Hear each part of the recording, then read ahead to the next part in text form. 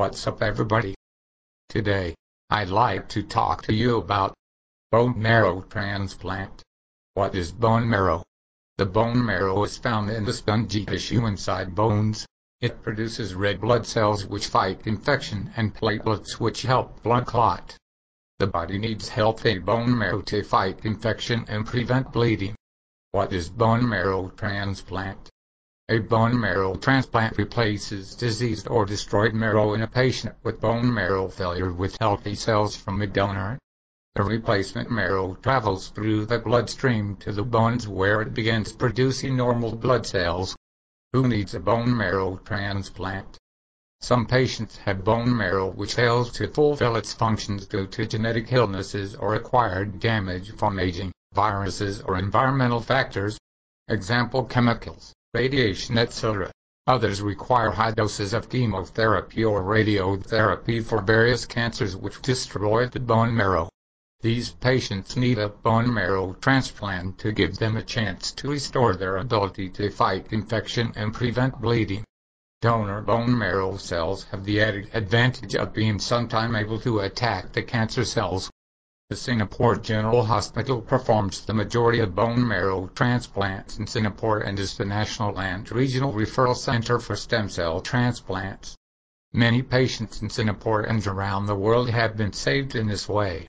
What are the types of bone marrow transplants? Autologous transplants involve storing the patient's home bone marrow and returning it after the bone marrow is destroyed as a result of cancer therapy. The obvious disadvantage is that the stored marrow may be contaminated with cancer cells which are then returned to the patient. An syngentic transplant, an identical twin provides the marrow. In a allogeneic transplant, marrow is donated by another person, often a brother or sister whose own cells closely match the patient's and genetic makeup. If this is not available, marrow from an unrelated donor who is closely matched in genetic makeup may be used. This is tested by the human leukocyte antigen (HLA) typing test. What does bone marrow donation involve? Bone marrow donation involves harvesting bone marrow from the pelvic bone of donors. This is usually done under general anesthesia and there's only some mild ache at the site of harvesting for a few, which is easily settled with mild painkillers. An alternative is peripheral blood stem cell donation, which involves injection of blood growth factors and collection of stem cells from the circulating blood.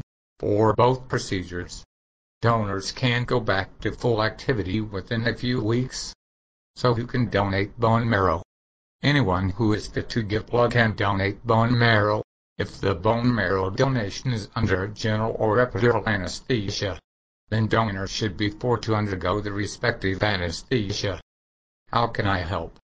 If you are between the ages of 17 to 50, over 51 kilograms in weight, in good health and fully comprehend the implications of marrow donation, you may register yourself as a potential marrow donor by calling the WHO Immunology Center at 687-450-49 or 687-43318. A blood test will be done to determine your HLA type. If you wish to donate to the bone marrow program which finances the HLA typing of potential donors, you may call 673-873-111 to make inquiries.